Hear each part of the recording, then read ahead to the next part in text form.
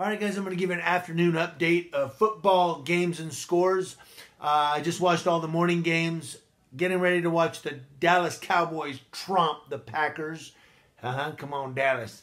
But I'm going to give you some updates of the morning games. Now, the Panthers creeped by the Lions. That's right, 27-24.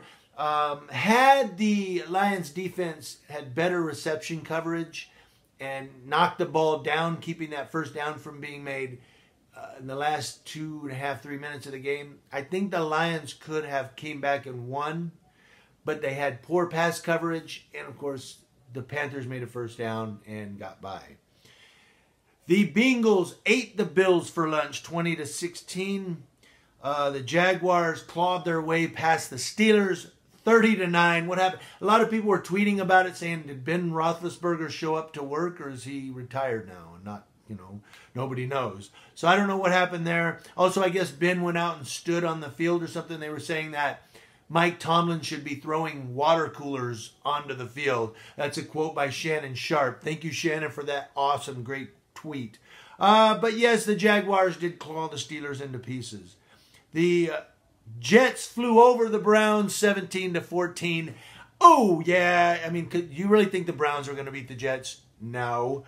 The Eagles, that's right. They flew over the Cardinals and literally ate the Cardinals apart. That's right. Their talons were out. 34-7 over the Cardinals. Oh, my God. The Eagles just tore them up.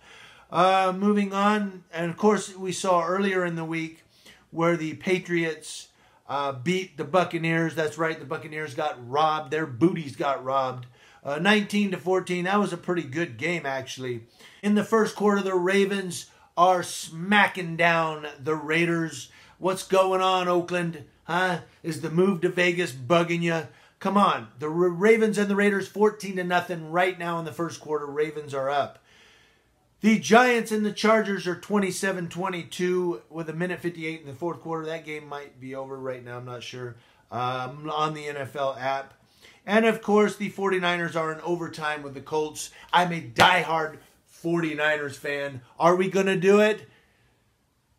Yes, of course we are. I'm a 49er fan.